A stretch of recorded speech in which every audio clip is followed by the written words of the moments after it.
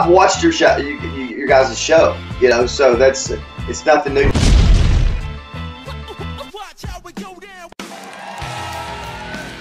I have been here since day one in Nashville, Tennessee, in the asylum, busting my butt with a band of brothers just trying to make this an alternative for you to watch.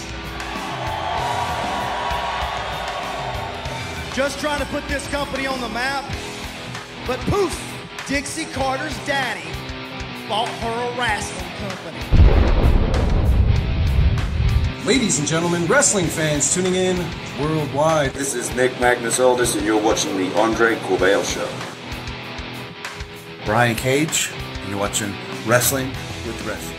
Paul Orndorff, and you're watching the AndreCorbeil Show. This is Moose, and you're watching WrestlingWithWrestling.com. The Masterpiece, Chris Masters. Hi, this is the pretty badass Kelly Klein, and you are watching the AndreCorbeil Show. Stevie Richards, how you doing? Very well, thank you. And a hero too. 5, 4, 3, 2, 1. She'll love you one second and it's just evil the next. Makes bad decisions instead of listening to the people that, you know, that could have helped her. But she refused to trust them, but the people that were the sneakiest and the grimiest and the grease. She gravitated towards listening to? Yeah. So, I don't know, man. And at the end of the day, when it came down to negotiating, she's the one that said, "This is how much we're offering. This is, you know, that's it." She was the one, and she was firm. She was firm on that, eh? It wasn't anybody else. You know, despite what she wants to make people believe. Yeah, because there has been small rumblings that it was John Gaberick there that influenced or whatever. In fact, at this point, I think I may owe John somewhat of an apology. He did say some stupid stuff, but at the end of the day, Dixie Carter is ultimately the decision maker. Yeah, she's the boss. She's the boss. She tried to make me believe it was John's. You know, he's the one that had the power. But no, at the end of the day, she signs the checks and runs the company. So it's disappointing to hear. You know what I mean? Dude, I swear to God, I thought I would retire from TNA. Oh, I thought you were going to too. You know, but I am more than happy at this point in my career.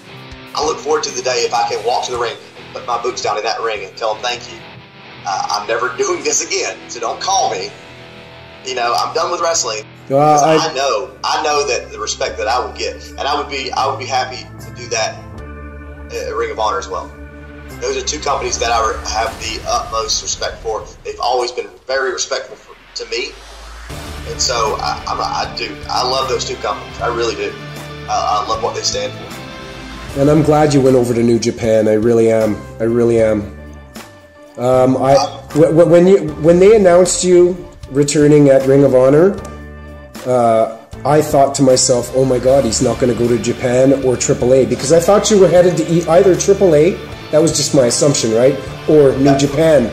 And when you signed or were reported to be showing at that event in Nashville, Tennessee on TV, I was like, crap, he's not going to go to Mexico or Japan.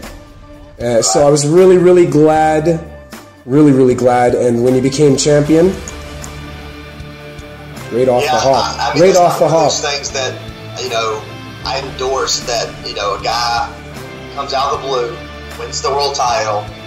That's something that I hate, to be honest with you. But I did cheat. I did have someone help me. They cheated. They cheated. We cheated. So, in the end, I think it's okay.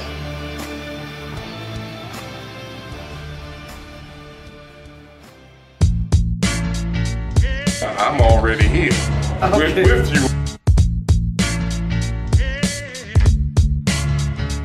Oh, it's gonna get fun tonight.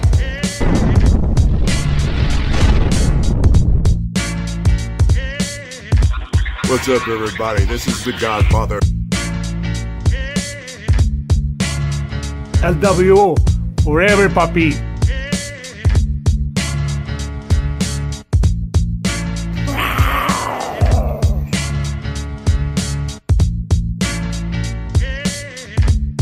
All I'm doing is earning the title of being the whole show.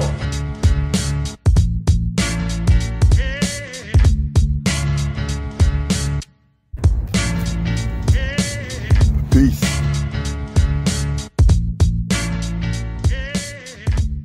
They see me.